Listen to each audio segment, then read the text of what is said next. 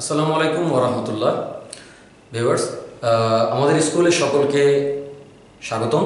শুরু করছি উচ্চ মাধ্যমিক শ্রেণীর রসায়ন প্রথম পত্রের প্রথম অধ্যায়ের প্রথম লেকচার।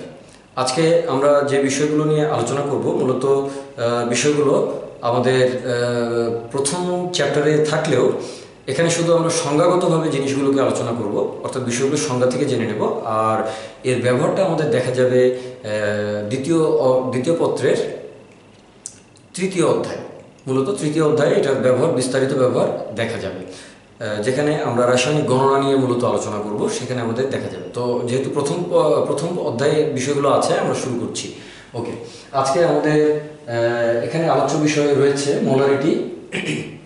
আমরা দেখব মোলারিটি কাকে বলে, মোলালিটি কাকে বলে, নর্মালিটি কি, ফর্মালিটি কি, মোল ফ্র্যাকশন বা মোল ভগ্নাংশ কি জিনিস, পার্সেন্টেজের হিসাব, কীভাবে আমাদের শতকরা হিসাবগুলো আমাদের করতে হয়। তারপরে হচ্ছে পার্স পার মিল, মানে হচ্ছে অ্যাকচুয়ালি এই জিনিসটা হলো যে প্রতি হাজারে কত আছে সেটি। তারপর দেখব পার্স পার মিলিয়ন, পার্স পার বিলিয়ন, পার্স পার ট্রিলিয়ন। বিষয়গুলি নিয়ে আমরা আজকে কিছু দূর আলোচনা করব। সম্পূর্ণ বিষয়টি এক লেকচারে নাও হতে পারে। যদি আমাদের আলোচনার আরও প্রয়োজন হয়, সম্ভবত আমরা আরও লেকচার দিতে যাচ্ছি ইনশাআল্লাহ। ওকে, আমরা শুরু করছি প্রথমে মোলারিটি নিয়ে। মোলারিটির প্রথম অংশটাতেই মোল শব্দটা চলে আসছে। তাও আমরা একটু দেখে নিচ্ছি। আমাদের নবম দশম শ্রেণীতে কিন্তু মোল বিষয়ে আমাদের অনেকেরই বেশ ভালো ধারণা আছে। তারপরেও যেহেতু আমরা মোলারিটি আলোচনা করব, যেখানে মোল বিষয়টি চলে আসবে, তাহলে আমরা মোলারিটির পড়ার আগে আমরা মোল বিষয়টি একটু আলোচনা করে নিচ্ছি। তো এক মোল সমান সমান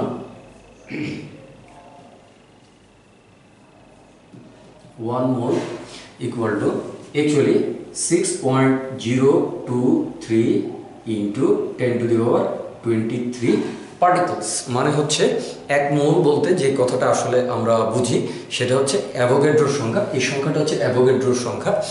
সংখ্যাটি কীভাবে এসেছে সেটি নিয়ে আমরা বিস্তারিত আলোচনা করব পরবর্তীতে, যখন আমরা অনার্সের কোনো পার্টিকুলার বিষয়ের উপরে যখন আমরা লেকচার দেবো, তখন বিষয়গুলি আলোচনা করব কীভাবে অ্যাভোগাড্রো এই সংখ্যাটি পেলেন। ওকে, যাই হোক, আমাদের এখন এই মুহূর্তে মনে রাখতে হবে যে এক মোল সমান সমান আসলে 6.023 ইন্টু 10 টু দি পাওয়ার 23 এতগুলো কণা, অর্থাৎ এতগুলো অণু অথবা এতগুলো পরমাণু। তো দেখা যাচ্ছে যে আসলে এক মোল বলতে এই সংখ্যাটাকেই বোঝায়, যে এতগুলি সংখ্যা অ্যাকুমুলেশন বা এতগুলি সংখ্যার একসাথে সমন্বয়কে, গ্যাদারিংকে আমরা বলে থাকি এক মোল। তার মানে এতগুলি অণু হলেও এক মোল অণু, এতগুলি পরমাণু হলেও এক মোল পরমাণু, এতগুলি ইলেকট্রন হলে এক মোল ইলেকট্রন, এতগুলি যদি মানুষ হতো তাহলে এটাকে আমরা বলতাম এক মোল মানুষ। আসলে মানুষের ক্ষেত্রে মোল বিষয়টি প্রযোজ্য নয়, কিন্তু আমি সংখ্যাটিকে বোঝানোর জন্য 6.023 ইন্টু 10 টু দি পাওয়ার 23 সংখ্যাটিকে বোঝানোর জন্য কিন্তু মোল কথাটি অবতারণা করছি এই স্থলে। আচ্ছা, চলে আসি।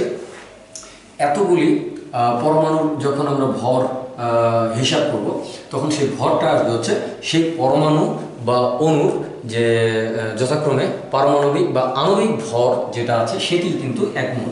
অর্থাৎ তার পারমাণবিক ভরকে যদি আমরা বড় হাতের এম দিয়ে প্রকাশ করি, সেই বড় হাতের এম, অর্থাৎ এই বড় হাতের এমকে যদি গ্রামে প্রকাশ করি, গ্রামে প্রকাশ করলে, আমরা উদাহরণ এখনই আলোচনা করব, গ্রামে প্রকাশ করলে সেটি কিন্তু এক মোল। এত এই এম পরিমাণ গ্রাম, এত গ্রাম। আমরা একটা গ্রামের জন্য একটা ব্র্যাকেটে গ্রাম লিখে নিলাম। এরপরে আসছে হচ্ছে আদর্শ উষ্ণতা ও চাপ, অর্থাৎ 1 অ্যাটমসফিয়ারিক প্রেশার, 1 অ্যাটমসফিয়ারিক প্রেশার, এবং সেই সাথে হচ্ছে আমাদের তাপমাত্রা হচ্ছে 273 কেলভিন। হ্যাঁ, এই তাপমাত্রাটাকে আদর্শ তাপমাত্রা বলে, এবং আমাদের আদর্শ চাপটা হচ্ছে 1 অ্যাটমসফিয়ারিক প্রেশার বা 1 অ্যাটমসফিয়ারিক চাপ। তো ব্যাপারটা সেইখানে। তাহলে এই আদর্শ উষ্ণতা ও চাপে আমাদের হচ্ছে কি 22.4 লিটার যে কোনো গ্যাসকে আমরা বলি এক মোল গ্যাস। মানে সেখানে আসলে 22.4 লিটার গ্যাসের মধ্যে আমাদের এতগুলি কণা থাকে। 22.4 লিটারের মধ্যে আসলে তার যে আণবিক ভর বা পারমাণবিক ভর, সেই পরিমাণ আণবিক ভর পরিমাণ বা পারমাণবিক ভর পরিমাণ আমাদের থাকে হচ্ছে ভরকে গ্রামে প্রকাশ করলে যে পরিমাণটা আসে সেই পরিমাণ থাকে আসলে। আচ্ছা, তাহলে আসি আমরা একটু প্রথমে আগে মোল বিষয়টা বুঝে নিই। আমরা জানি যে সোডিয়াম নেই বা অক্সিজেন নেই বা হাইড্রোজেন নেই বা ক্লোরিন নেই, যাই নেই, তার এতগুলো সোডিয়ামের ক্ষেত্রে অণু, কারণ সোডিয়াম তো আমাদের পরমাণু আকারে থাকে না আমরা জানি, তাহলে এতগুলো সোডিয়াম অণুকে এক মোল সোডিয়াম বলা হয়। আচ্ছা, এতগুলো ক্লোরিন পরমাণুকে, ক্লোরিন পরমাণু আকারে থাকে, Cl2 বা ক্লোরিনের দুইটা ক্লোরিন যুক্ত একটা পরমাণু, দুইটা পরমাণু যুক্ত হয়ে একটা অণু তৈরি করে Cl2, অর্থাৎ অণু আকারে থাকে, দুঃখিত, অণু আকারে থাকে। যেহেতু অণু আকারে থাকে ক্লোরিন, তাহলে এতগুলি অণুকে, ক্লোরিন অণুকে কিন্তু আমরা বলবো 1 মোল ক্লোরিন। লাইক দ্যাট, যদি আমরা অন্য কোনো অণুতে যাই, এতগুলি ফেরাস সালফেটের অণুকে আমরা বলবো 1 মোল ফেরাস সালফেট। লাইকওয়াইজ আমরা সবগুলো যে কোনো অণু হলে এতগুলি অণু, আর পরমাণু হলে এতগুলি পরমাণু, এতগুলি পরমাণুকে আমরা বলবো হচ্ছে 1 মোল পরমাণু, বা এতগুলো অণুকে আমরা বলবো 1 মোল অণু। ওকে, এবার আসছি এই বিষয়টা নিয়ে একটু আলোকপাত করব। বিষয়গুলো আমাদের নবম দশম শ্রেণীতে যথেষ্ট ধারণা আছে, তারপর আমি একটু আলোকপাত করে নিচ্ছি। সাপোজ সোডিয়ামের ক্ষেত্রে আমরা বলবো সোডিয়ামের পারমাণবিক ভর কিন্তু আমরা জানি 23। সোডিয়ামের পারমাণবিক ভর 23, তাহলে 23 হচ্ছে পারমাণবিক ভর, অর্থাৎ এমটা, সোডিয়ামের এমটা কিন্তু 23। এখন এই 23 গ্রাম, এম গ্রাম, তার মানে 23 গ্রাম সোডিয়ামে, 23 গ্রাম সোডিয়ামে, 23 গ্রাম যদি আমরা সোডিয়াম নিই, 23 গ্রাম সোডিয়ামের ভিতরে অবশ্যই আমাদের আছে হচ্ছে মোট এতগুলি সোডিয়াম পরমাণু আছে। যেহেতু সোডিয়াম আণবিক আকারে থাকে না, পারমাণবিক আকারে থাকে, মূলত ধাতুগুলো আয়নিত অবস্থায় থাকে ভিতরে, সেই বিষয়টি নিয়ে এখানে আলোকপাত হচ্ছে না। আমাদের যেটি চিন্তা করতে হবে যে এতগুলি 23 গ্রাম সোডিয়ামের ভিতরে 6.023 × 10⁻23 এতগুলি সোডিয়াম পরমাণু আছে। ওকে, তাহলে কি হলো, 23 গ্রাম সোডিয়ামকে বলা হচ্ছে 1 মোল, 1 মোল সোডিয়াম, 1 মোল সোডিয়াম। আচ্ছা, ফাইন। ক্লোরিনের ক্ষেত্রে একটা ক্লোরিনের আমরা আণবিক ভর আমরা জানি 35.5, তাহলে দুটো ক্লোরিনে কি হবে, দুটো ক্লোরিনের আণবিক ভর, ক্লোরিন, একটা ক্লোরিন হচ্ছে 35.5 আমরা বলে থাকি, তাকে 2 দিয়ে গুণ করলে হলো 71। তাহলে একটা ক্লোরিন অণুর ভর হচ্ছে আমাদের 71। তাহলে এই 71 গ্রাম ক্লোরিনকে, 71 গ্রাম ক্লোরিনকে বলা হবে, 71 গ্রাম ক্লোরিনকে আমরা বলবো 1 মোল ক্লোরিন, 1 মোল ক্লোরিন, 1 মোল ক্লোরিন অণু। এবং এই 71 গ্রামের মধ্যেও আমাদের কিন্তু এই 6.023 × 10⁻23 এতগুলো ক্লোরিন অণু আছে। লাইকওয়াইজ আমরা সব কিছু করতে পারবো। এবং এখানে একটা আলোচ্য বিষয় যে এই 71 গ্রাম ক্লোরিন, ক্লোরিন জেনারেলি সাধারণ তাপমাত্রার চাপে ক্লোরিন একটি গ্যাস, তো সেখানে আমরা বলবো যে আমাদের আদর্শ উষ্ণতা ও চাপেও কিন্তু ক্লোরিন গ্যাস। যেহেতু গ্যাস, সেই জন্য এই 71 গ্রাম ক্লোরিন এর আয়তন হবে আদর্শ উষ্ণতা ও চাপে, হ্যাঁ, এটার আয়তন হবে হচ্ছে, অবশ্যই এটার আয়তনটা দাঁড়াবে হলো 22.4 লিটার, 22.4 লিটার। এটার আয়তনটা 22.4, আমরা লিটার লিখে দিচ্ছি 4 লিটার, 22.4 লিটার। ঠিক আছে, তাহলে আমরা বুঝতে পারলাম যে আসলে কতটুকু ভর কিংবা কতটুকু আয়তন থাকলে আমরা তাকে 1 মোল বলতে পারি। তাহলে একইভাবে যদি এখন আমরা একটু ছোট ছোট হিসাবের মাধ্যমে জাস্ট রিক্যাপিচুলেট করে নিই জিনিসটা, যদি একটু আগের জিনিসগুলোকে যদি একটু জেনে নিই, তাহলে আমাদের এখানকার বিষয়গুলো আলোচনা করতে একটু সহজ হবে। সেজন্য আমরা একটু আসছি উপরের এই ডাটাগুলো থেকে আমরা কিছু ছোট ছোট ক্যালকুলেশন একটু বুঝে নেব, শুধু বোঝার জন্য। আচ্ছা, আমরা আসছি, সাপোজ আমাদের কাছে 46 গ্রাম সোডিয়াম আছে, 46 গ্রাম। তাহলে এখানে আমাদেরকে বের করতে হবে যে আমাদের কত মোল সোডিয়াম আছে, কত মোল। তাহলে 1 মোলে আছে হচ্ছে 23 গ্রাম, তাহলে 46 গ্রামে কত মোল আছে আমরা বুঝতে চাচ্ছি যে 46-এর ভিতরে 23 কতবার আছে, এটা হলো 1 মোল। তাহলে এরকম কতবার এটার ভিতরে আছে তত মোল নিশ্চয়ই আছে। তো আমরা ভাগ দিলে দেখতে পাচ্ছি যে আমাদের এখানে হচ্ছে 2 মোল সোডিয়াম আমাদের থাকবে। তাহলে 23 গ্রামে আছে হলো 1 মোল, তাহলে 46 গ্রামে আছে হলো আমাদের 2 মোল। 23 গ্রামে 1 মোল, 46 গ্রামে আমাদের আছে হলো 2 মোল। আচ্ছা, একইভাবে যদি আমরা বলি যে ক্লোরিনের ক্ষেত্রে আমাদের যদি আমরা বলি যে 44.8 এত লিটার আদর্শ উষ্ণতা চাপে অবশ্যই এত লিটার আমাদের ক্লোরিনের মধ্যে আমাদের কত মোল ক্লোরিন আছে। তাহলে আমরা কি করব, 44.8 লিটারকে আমরা ভাগ দিচ্ছি হচ্ছে, এখানে যেমন গ্রামকে গ্রাম দিয়ে ভাগ দিলাম, সো আমাদের মোল চলে আসলো। 44.8 লিটারকে আমরা ভাগ দিচ্ছি হচ্ছে যে 22.4 লিটারে আমাদের থাকে হলো 1 মোল। তাহলে 22.4 লিটারে আমাদের থাকে হলো 1 মোল। 22.4 লিটার কতবার আছে 44.8 এর ভিতরে? নিশ্চয়ই দুবার আছে, ভাগ করলে 2 পাওয়া যাবে ক্যালকুলেটরের সাহায্যে। তাহলে আমরা এখানে লিখলাম হচ্ছে 44.8 কে 22.4 দিয়ে ভাগ করে 2, এর ডাবল এখানে আছে। তাহলে এতটুকুতে 1 মোল থাকলে তার ডাবলে 2 মোল আছে, সেইভাবে আমরা একটু চিন্তা করে নিতে পারি 2 মোল।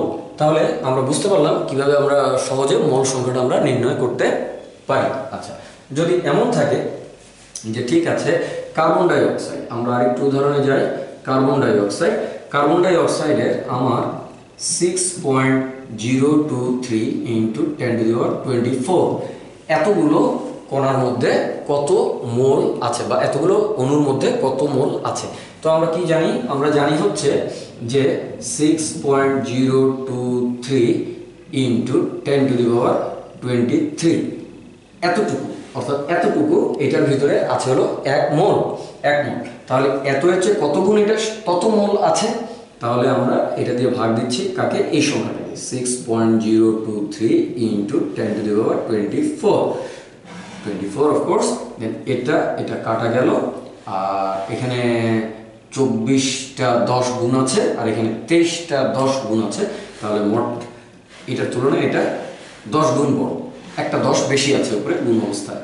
তাহলে এটা হলো 10। তাহলে আমাদের এখানে আসলো 10 মোল।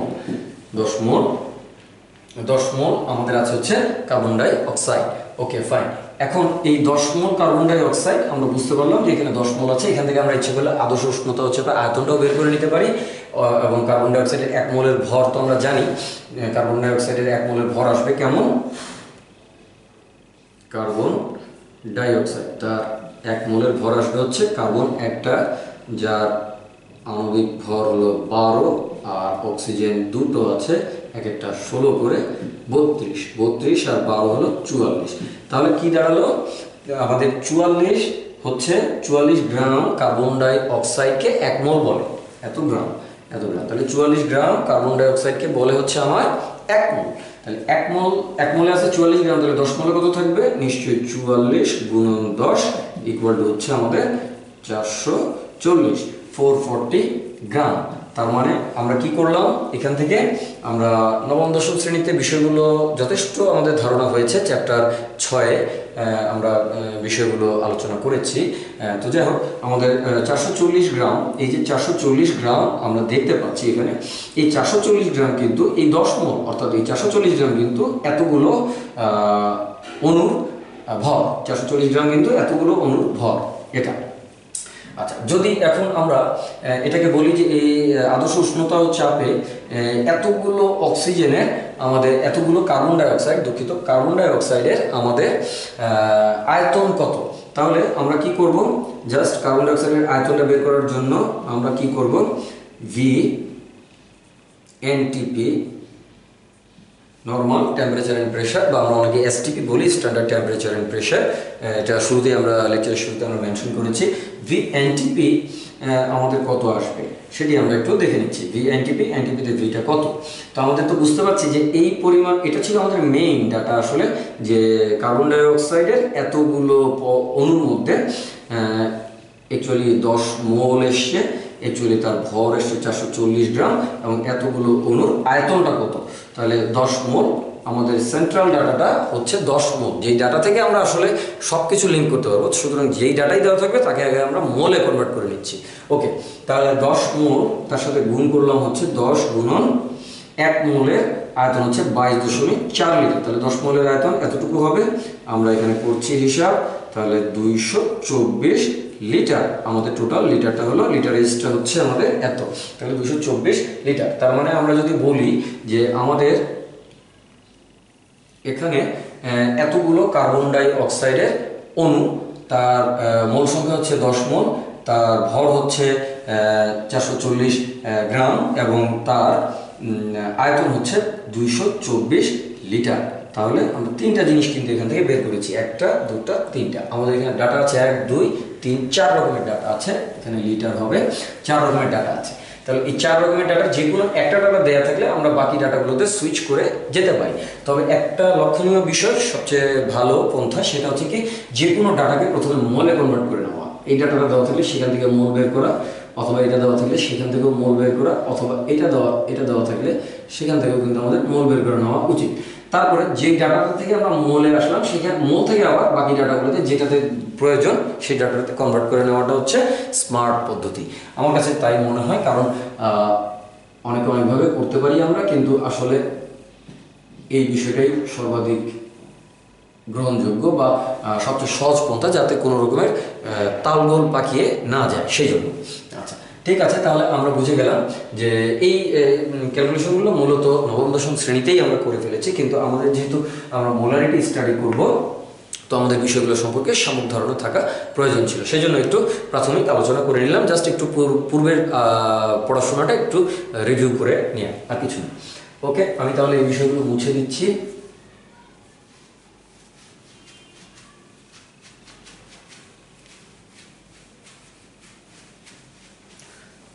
আমরা এবার চলে আসছি মোলারিটি হিসাব করার জন্য। সাপোজ আমার কাছে একটা জারের মধ্যে কিছু সলিউশন বা দ্রবণ আছে, এখানে কিছু দ্রবণ আছে। কিসের দ্রবণ আছে? হতে পারে এটা সোডিয়াম ক্লোরাইডের দ্রবণ। ওকে ফাইন, যেহেতু সোডিয়াম ক্লোরাইড নামটা উচ্চারণ করে ফেললাম, তাহলে ধরে নিচ্ছি যে সোডিয়াম ক্লোরাইডের আমাদের দ্রবণ এখানে আছে, সোডিয়াম ক্লোরাইড। তো দ্রবণ কতটুকু আছে? ধরে নিচ্ছি 2 লিটার আমার কাছে দ্রবণ আছে, 2 লিটার, অর্থাৎ এই আয়তনটুকু পুরোটা 2 লিটার সোডিয়াম ক্লোরাইড দ্রবণ আছে। এখন এই 2 লিটার সোডিয়াম ক্লোরাইড দ্রবণের মধ্যে আমাদেরকে ডাটা দেওয়া আছে যে 2 লিটার সোডিয়াম ক্লোরাইডের মধ্যে আমাদের 46 গ্রাম সোডিয়াম আছে, 46 গ্রাম, তো 46 গ্রাম সোডিয়াম ক্লোরাইড আছে।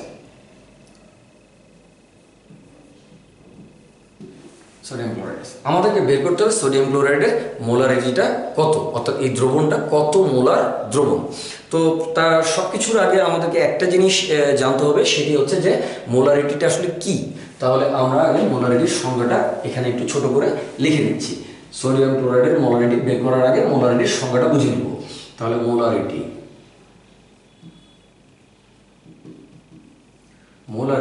আসলে কি জিনিস?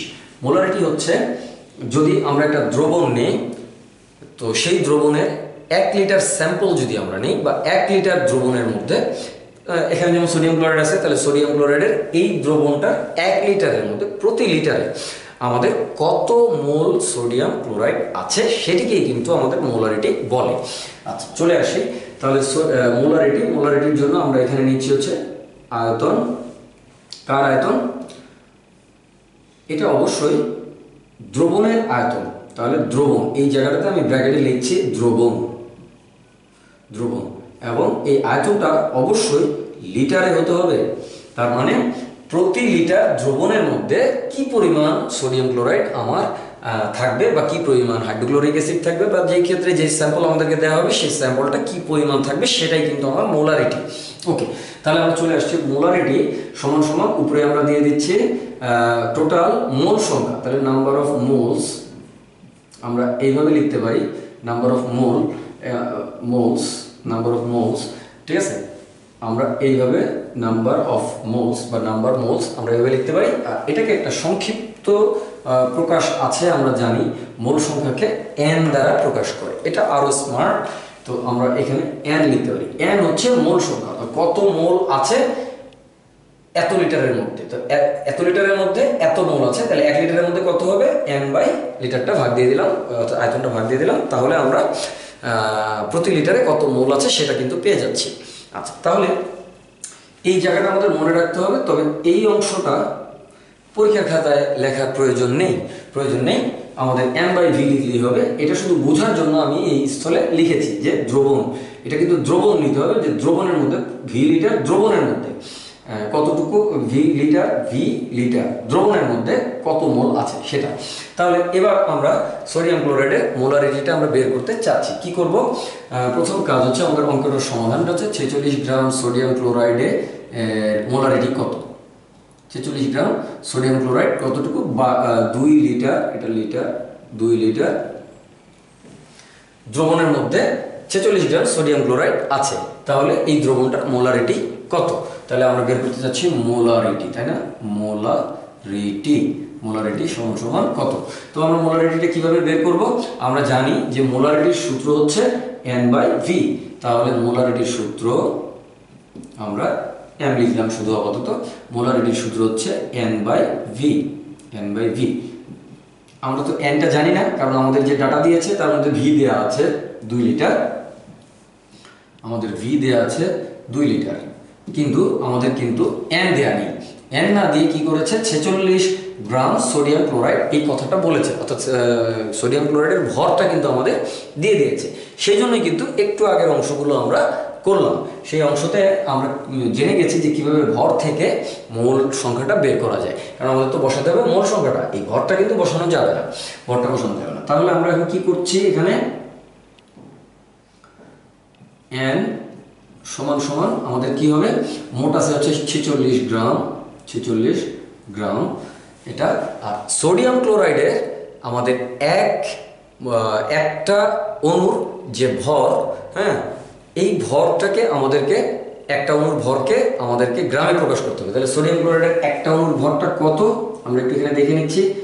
সোডিয়াম ক্লোরাইড তার একটা অণুর ভর হচ্ছে সোডিয়াম 23 আর এটা হলো 35.5। তাহলে আমরা কি পাচ্ছি? আমরা পাচ্ছি হলো 23 8 58.5। ওকে, তাহলে 58.5 সোডিয়াম ক্লোরাইডের আণবিক ভর হচ্ছে এত অ্যাটমিক মাস ইউনিট বা AMU। সেটা সম্পর্কে আমরা নবম দশম শ্রেণীতে জেনেছি, বিষয়টা এখন আর আলোকপাত করতে চাচ্ছি না।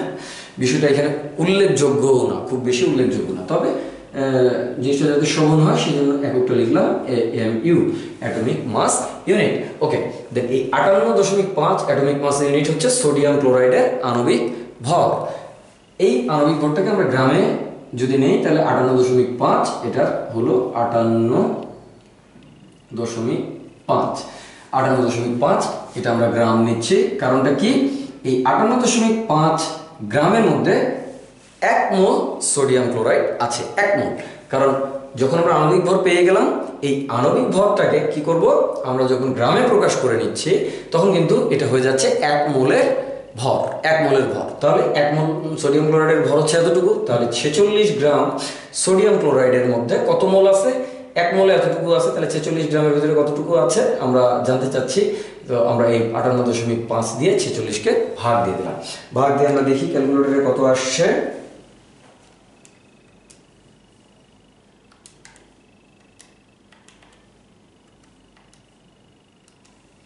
ভিউয়ার্স, এটা দেখা যাচ্ছে 0.786।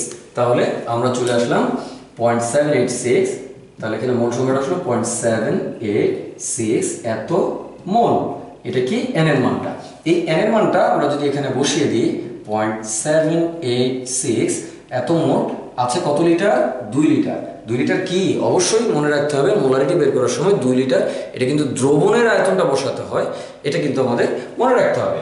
তাহলে দ্রবণের আয়তন, এটা কিন্তু দ্রাবকের আয়তন নয়, কারণ এরপরেই আমরা দেখব যে আমাদের মোলালিটির ভিতরে কিন্তু দ্রাবকের ভর বসাতে হচ্ছে। তো আমরা কিন্তু আয়তনটা ভুল করে দ্রাবকের আয়তন বসাতে চাইলে কিন্তু আমাদের হবে না। এখানে ডাটা দেওয়াও নেই, তবে অনেক সময় আপেক্ষিক গুরুত্ব দিয়ে এইভাবে ডাটা দেওয়া সম্ভব, সেটা নিয়ে আমরা পরে আলোচনা করছি। তো যাই হোক, আমাদের 0.786 ডিভাইডেড বাই 2 আমরা দেখে নিচ্ছি 0.393। তাহলে আমাদের আসলো হচ্ছে 0.393। এই তাহলে এই দ্রবণটার মোলারিটি হচ্ছে 0.393। এটাকে এখানে M লিখে কখনো কখনো এখানে একটা ব্র্যাকেটও দেয়, এক জোড়া ব্র্যাকেট দিয়ে আবদ্ধ করে দেয়। তো জেনারেলি আমরা ব্র্যাকেটটা অনেক সময় পছন্দ করি, এটা এভাবে লেখা যায়, এটাকে এভাবে লেখা যায় 393 মোলার, এত মোলার।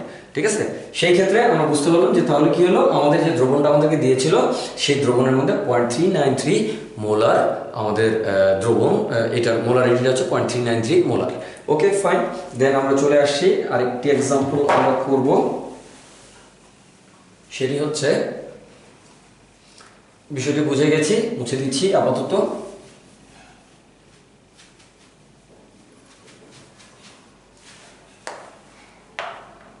আমরা চলে যাচ্ছি, আমরা মোলারিটি কাকে বলে সেটি কিন্তু আমরা বুঝে ফেললাম, আমাদের একে একে আরো অনেক কিছু বুঝতে হবে। মোলারিটিটা আমরা বুঝে হলে এবার আমরা আসছি মোলালিটিতে।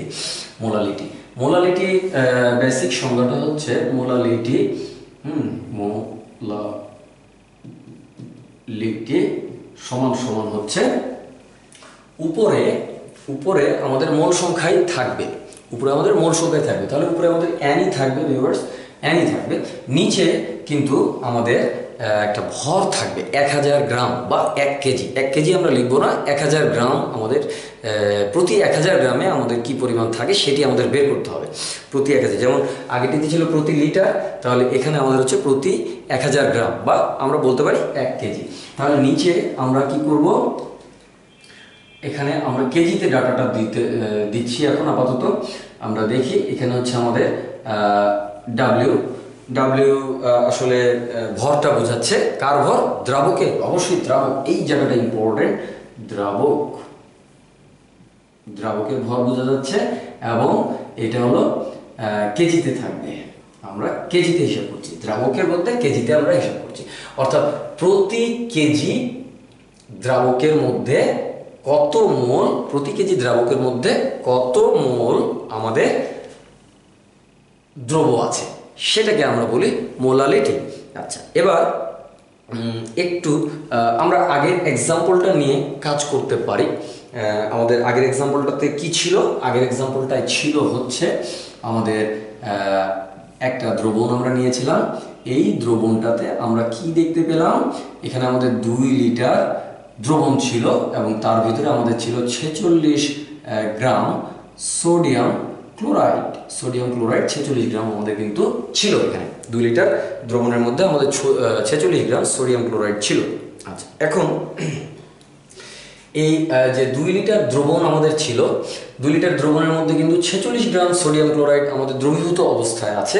তাহলে 46 গ্রাম সোডিয়াম ক্লোরাইড ছাড়া আমাদের কি হচ্ছে, আমাদের যে এখানে 46 গ্রাম সোডিয়াম ক্লোরাইড ছাড়া বাকি যে অংশটা আছে, হ্যাঁ, সেই অংশটা আমাদের হচ্ছে পানি, সেই অংশটা পানি বা আমাদের হচ্ছে সেই অংশটা কিন্তু দ্রাবক। আচ্ছা, আপাতত আমি শুধু বোঝানোর সুবিধার্থে একটা এখানে কাজ করব, সেই কাজটা হচ্ছে যে আমার এই দুটো ডাটা থেকে কিন্তু এখানে বসানো একটু বিপজ্জনক বা মুশকিল আমরা বলতে পারি। কেন? দেখা যাক, আমরা 46 গ্রাম থেকে অবশ্যই এনটা বের করে ফেলতে পারবো, যা আগের অঙ্কে আমরা করেছিলাম, এনটা আমরা এখানে বসিয়ে দিলাম, ভালো কথা।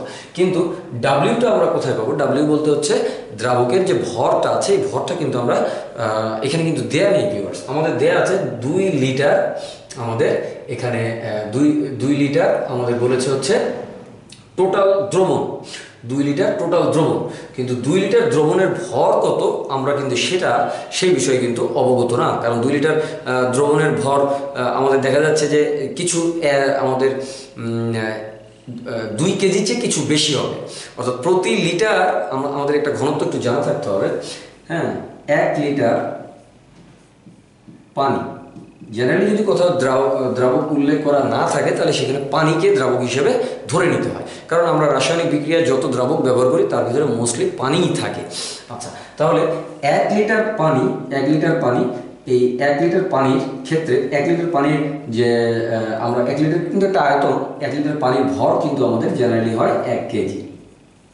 1 লিটার পানির ভর হয় 1 কেজি। প্রতি লিটার পানির ভর 2 লিটার হলে 2 কেজি, 3 লিটার হলে 3 কেজি। এটা জেনারেলি একটা কনভেনশনালি আমরা এটাকে ধরে নিই যে এরকম হয়, কিছুটা সামান্য একটু হেরফের হয়। তো আপাতত আমরা ধরে নিচ্ছি যে 1 লিটার পানির ভর 1 কেজি। ওকে, ডান। 1 লিটার পানির ভর যদি 1 কেজি হয়, তাহলে এখানে কিন্তু 2 লিটার পানি নেই। এটা প্রবলেমটা হচ্ছে এই জায়গায়, 2 লিটার কিন্তু আমাদের পানি নেই, এখানে 2 লিটার আছে হলো দ্রবণ। তো দ্রবণটার ভিতরে যেহেতু সোডিয়াম ক্লোরাইড আছে, সো সোডিয়াম ক্লোরাইড এক একটা সোডিয়াম ক্লোরাইডের আমরা দেখেছি যে এক একটা সোডিয়াম ক্লোরাইডের অণু কিন্তু 58.5 এত এত এমইউ একটা সোডিয়াম ক্লোরাইডের অণু।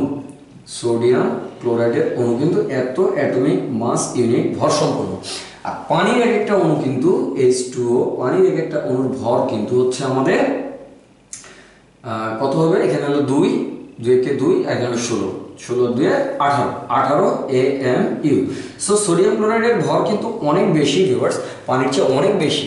তাহলে যখন আমরা 1 লিটার সোডিয়াম ক্লোরাইড 2 লিটার বা হোয়াটএভার 1 লিটারই যদি আমরা নিই, 1 লিটার পানির ভিতরে যখন সোডিয়াম ক্লোরাইড দিয়ে দিচ্ছি, তখন ওই 1 লিটার পানির ভিতরে সোডিয়াম ক্লোরাইড দেওয়ার ফলে সোডিয়াম ক্লোরাইডটা কিন্তু পানির ভিতরে ছড়ায় পড়ছে। ছড়ায় পড়ার পর দুটো ঘটনা সম্ভব হয়, সেই ঘটনাগুলো নিয়ে আমরা আজকে আলোচনা করব না। একটা হচ্ছে যে সোডিয়াম ক্লোরাইডটা পানির ভিতরে যদি দিই, তো সোডিয়াম ক্লোরাইডটা পানির ভিতরে ঢুকে যাওয়ার পরে পানির আয়তনটা কিন্তু বেড়ে যেতে পারে, একটা ঘটনা। আরেকটা ঘটনা যদিও খুব আজগুবি মনে হবে, কিন্তু এই ঘটনাটা মোটেও আজগুবি নয়, সোডিয়াম ক্লোরাইডটাকে পানির ভিতরে দেওয়ার পরে পানির আয়তনটা কমে যেতে পারে। তো কিভাবে বুঝবো যে সোডিয়াম ক্লোরাইড দিলে বা চিনি মিশ্রিত করলে বা অন্য কিছু মিশ্রিত করলে পানির ভিতরে এই আয়তনটা কমবে নাকি বাড়বে, সেটা বোঝার জন্য আমাদের দ্রবণের তাপমাত্রা একটা মেথড আছে, অনার্স লেভেলে পড়ানো হয়। সেটা হচ্ছে যে যদি তাপমাত্রাটা বেড়ে যায়, কোনো একটা 1 লিটার ডিস্টিল ওয়াটার বা বিশুদ্ধ পানি নিলাম, তার ভিতরে সাপোজ একটা এ নামক একটা সাবস্টেন্সকে আমরা দিয়ে দিলাম, ডিজলভ করে দিলাম, অর্থাৎ দ্রবীভূত করে দিলাম। এতে যদি আমাদের এই দ্রবণের তাপমাত্রাটা বৃদ্ধি পায়, তাপমাত্রা যদি বৃদ্ধি পায় তাহলে বুঝতে হবে দ্রবণের আয়তনটা কমে যাচ্ছে। আর যদি তাপমাত্রাটা হ্রাস পায় তাহলে বুঝতে হবে দ্রবণের আয়তনটা বেড়ে যাচ্ছে। এই এতটুকুই। তাহলে আমরা কি বুঝলাম যে সোডিয়াম ক্লোরাইডে আমাদের দেওয়ার পরে আমাদের তাপমাত্রাটা সামান্য একটু বৃদ্ধি পায়, সেই জন্য আয়তনটা আসলে একটু কমেই যায়। তো যাই হোক, আমরা সেটা নিয়ে এখানে তর্ক বিতর্কতে কিন্তু আমরা যাচ্ছি না যে আমাদের তাপমাত্রা বাড়লো না কমলো, আয়তন বাড়লো না কমলো, সেটা ব্যাপার না। তো যাই হোক, সোডিয়াম ক্লোরাইডকে যদি পানির ভিতরে দিয়ে দেই, এই এখানে যেমন সোডিয়াম ক্লোরাইড 46 গ্রাম সোডিয়াম ক্লোরাইডকে পানির ভিতরে দেওয়া হয়েছে, দেওয়ার পরে এই আয়তনটাকে 2 লিটার করা হয়েছে, টোটাল 2 লিটার করা হয়েছে। তার মানে 2 লিটার পানির ভিতরে 2 লিটার পানির মধ্যে কতটুকু পরিমাণ সোডিয়াম ক্লোরাইড আছে সেটা কিন্তু আমরা জানতে পারছি। 2 লিটার দ্রবণের মধ্যে, দুঃখিত পানি না, দ্রবণের মধ্যে কতটুকু পরিমাণ সোডিয়াম ক্লোরাইড আছে সেটি কিন্তু আমরা স্পষ্টভাবে বুঝে গেলাম। কিন্তু এখানে পানি কতটুকু আছে সেটি কিন্তু আমরা বুঝতে পারছি না, কারণ 2 লিটার দ্রবণে আমার কিন্তু ভরটা জানা নেই। তাহলে কি এই ধরনের অঙ্কের ক্ষেত্রে আমাদেরকে একটা এক্সট্রা ডাটা দিতে হবে, সেটিকে আমরা বলি আপেক্ষিক গুরুত্ব। আপেক্ষিক গুরুত্ব নিয়ে বেশি কথা এখন বলবো না, এটা একটি ফিজিক্যাল কোয়ান্টিটি বা ভৌত রাশি বা পদার্থবিজ্ঞানের একটি রাশি আপেক্ষিক গুরুত্ব। এই স্থলে শুধু আমাদেরকে ভিউয়ারদের অবগতির জন্য আমাদেরকে কিছু জিনিস বলে দিতে হচ্ছে, সেটি হচ্ছে যে আপেক্ষিক গুরুত্ব বা স্পেসিফিক গ্র্যাভিটি 1 এর মানে হচ্ছে এটির ঘনত্ব হচ্ছে 1 গ্রাম পার সিসি বা কিউবিক সেন্টিমিটার, বা আমরা বলি হচ্ছে 1 গ্রাম পার এমএল। সিসি আর এমএলকে প্রায় কাছাকাছি একক ধরা হয়, যদিও সামান্য একটু হেরফের আছে। তো আমরা ধরে নিচ্ছি সিসি বা এমএল। এমএল এককটা বেশি ব্যবহার করা হয় কেমিস্ট্রির ক্ষেত্রে, কারণ এর বড় এককটা হচ্ছে লিটার, 1 লিটারের 1000 ভাগের 1 ভাগ হচ্ছে 1 মিলিলিটার। সেই জন্য আমাদের এই এককটা বেশি ধরা হয়, বেশি কেমিস্ট্রির ক্ষেত্রে বেশি ব্যবহার করা হয়।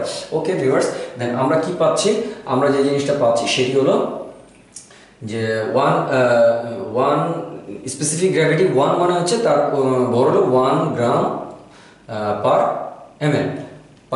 আচ্ছা, এখন এই ডাটাটাকে আমরা ব্যাক ক্যালকুলেশন করে অঙ্কটা আমরা ইচ্ছেমতো অঙ্কটা সঠিক একটা অঙ্ক বানাতে পারি, কিন্তু আমরা এখানে ব্যাক ক্যালকুলেশন করবো না, আমাদের অঙ্কটা বোঝার সুবিধার্থে আমরা একটা ডাটা ধরে নিচ্ছি। সাপোজ এই পুরা দ্রবণটার আয়তন হচ্ছে, এই পুরা দ্রবণটার স্পেসিফিক গ্র্যাভিটি বা আপেক্ষিক গুরুত্ব হচ্ছে 1.02 বা 03, আচ্ছা 02 লিখেছি, থাক আপাতত একটা ধরে নিচ্ছি ডাটা, যে এরকম একটা ডাটা দেওয়া আছে। অবশ্যই এই ডাটাটা এইভাবে বসানো উচিত না, ডাটাটাকে ব্যাক ক্যালকুলেশন করে অঙ্কটা যিনি বানানোর সময় ব্যাক ক্যালকুলেশন করে ডাটাটাকে বসাতে হয়। ব্যাক ক্যালকুলেশন করে যে এতটুকু এটা নিয়ে আমি দ্রবণটা প্রস্তুত করছি, সেখান থেকে ক্যালকুলেট করে এটা ডাটা বসাতে হয়। আমরা এখানে ক্যালকুলেট করলাম না, ধরে নিলাম যে একটা ডাটা এরকমভাবে দেওয়া আছে, ফাইন। আচ্ছা, তাহলে 1.02 এটা হলো স্পেসিফিক গ্র্যাভিটি বা আপেক্ষিক গুরুত্বটা দেওয়া আছে। এটা হলো আমাদের স্পেসিফিক গ্র্যাভিটিটা দেওয়া আছে, এসজি, স্পেসিফিক গ্র্যাভিটি বা আপেক্ষিক গুরুত্বটা দেওয়া আছে। তাহলে কি হচ্ছে ভিউয়ার্স, আমরা এখান থেকে স্পষ্ট দেখতে পাচ্ছি যে 2 লিটার তার স্পেসিফিক গ্র্যাভিটি এত। এবার আমরা অঙ্কটা করতে উদ্যত হচ্ছি। আমরা আসলে অঙ্কতে কি করব সেটা আগে মেনশন করে দিচ্ছি। আমাদের দেয়া আছে 46 গ্রাম সোডিয়াম ক্লোরাইড এই পানিটার মধ্যে দ্রবীভূত আছে। এই পানিটার আয়তন হচ্ছে 2 লিটার এবং এই পানিটার আপেক্ষিক গুরুত্ব অর্থাৎ এই আপেক্ষিক গুরুত্বটা হচ্ছে বা স্পেসিফিক গ্র্যাভিটিটা হচ্ছে 1.02।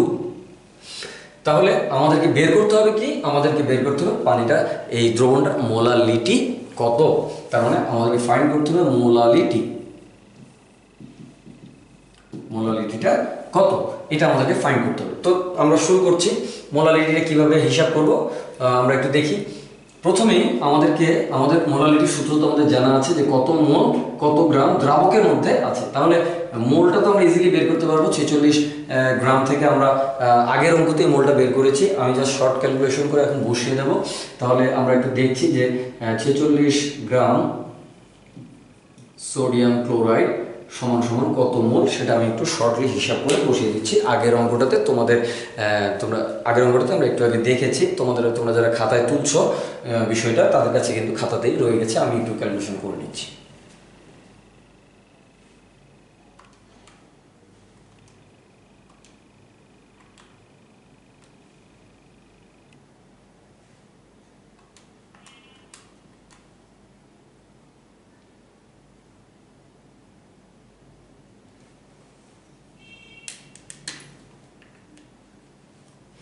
আমাদের আসলো 0.786, আমাদের আসতেছে 0.786, এখানে চলে আসলো। ওকে ফাইন, দেন এত সমান 0.786, এত কিন্তু আমাদের এত মোল আসলো।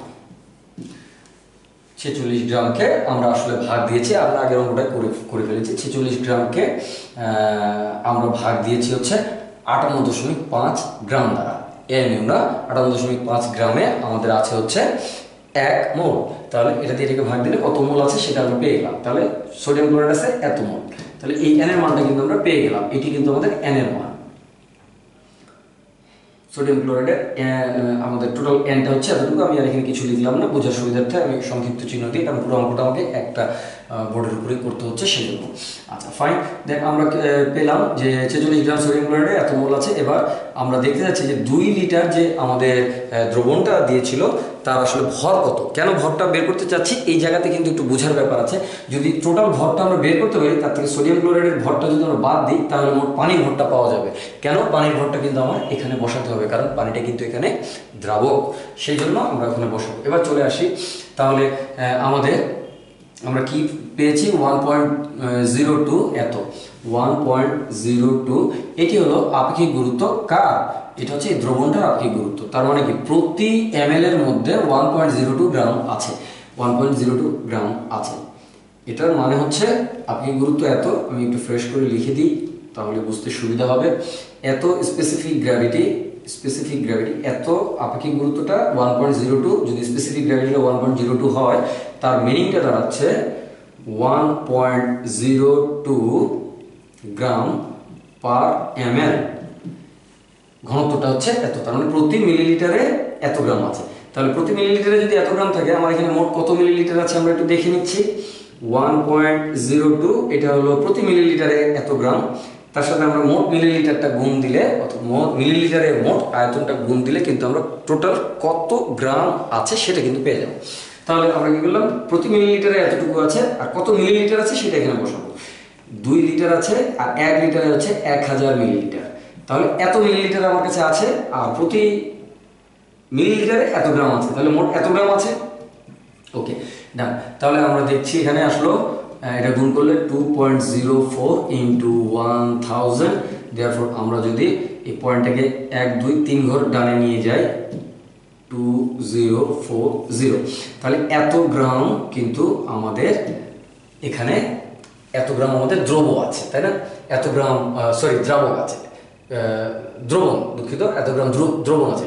2 লিটার আয়তনের মধ্যে আমাদের 2040 এত গ্রাম, এতটুকু আয়তনের মধ্যে আমাদের এত গ্রাম আমাদের ম্যাটেরিয়াল আছে আর কি, সাবস্টেন্স আছে এত গ্রাম।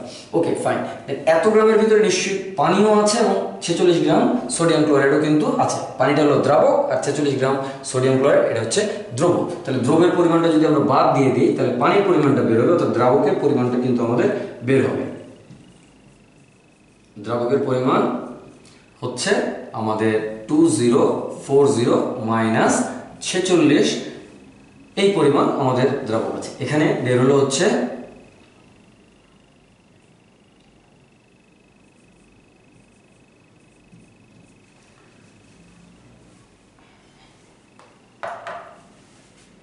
আমরা একটু চেক করে নিচ্ছি।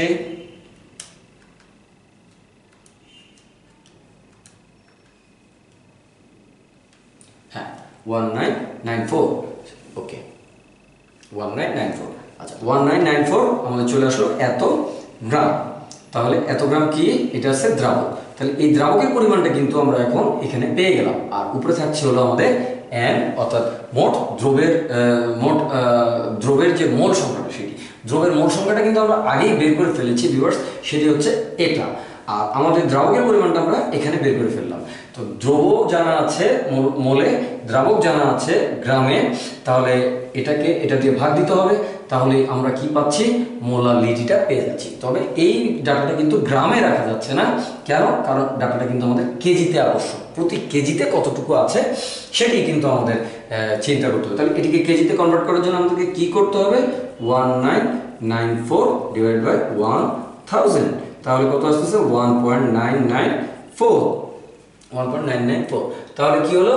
আমরা যদি একটু চালাকি করতে পারতাম, তো এখানে যে 1000 দিয়ে গুণ দিয়েছি, খেয়াল করতে হবে এই 1000 দিয়ে যদি আমরা গুণ না দিতাম তাহলে এটি কিন্তু আমাদের 2.04 থাকতো। আর তখন আমাদের এটা কিন্তু কেজিতে থাকতো, এটা কিন্তু গ্রামে না আসে তখন কেজিতে থাকতো। যেহেতু আমাদের ডাটাটা কেজিতে প্রয়োজন পড়ছে, আমরা এখানে কেজিতে রেখে দিতে পারতাম এই 1000 দিয়ে গুণ না দিয়ে।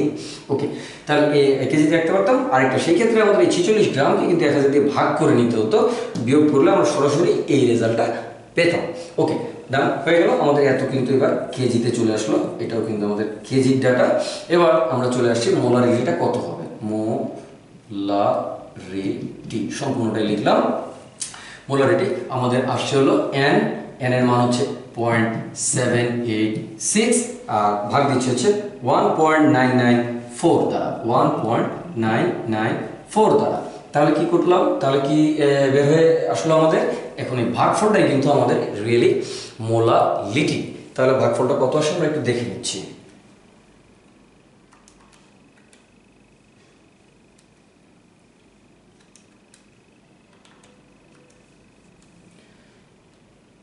.394। সো আমরা পাচ্ছি 0.394। তাহলে মোলালিটিটা কত? মোলালিটি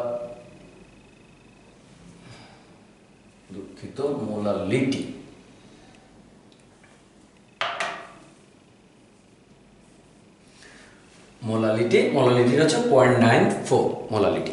তাহলে আমরা দেখতে পেলাম যে মোলালিটিটা বের করার জন্য আমাদের শুধু এখানে এতটুকুই বুঝতে হবে ভিউয়ার্স, সেটা হচ্ছে মোলালিটিটা বের করার জন্য এখানে আছে মোলারিটি, এখানে আছে মোলালিটি।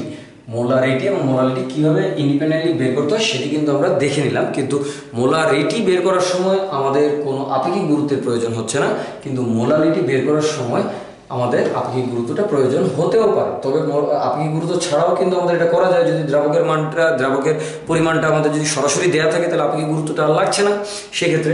সো এইভাবে কিন্তু আমরা মোলারিটি এবং মোলালিটির ক্যালকুলেশনগুলো করতে পারি।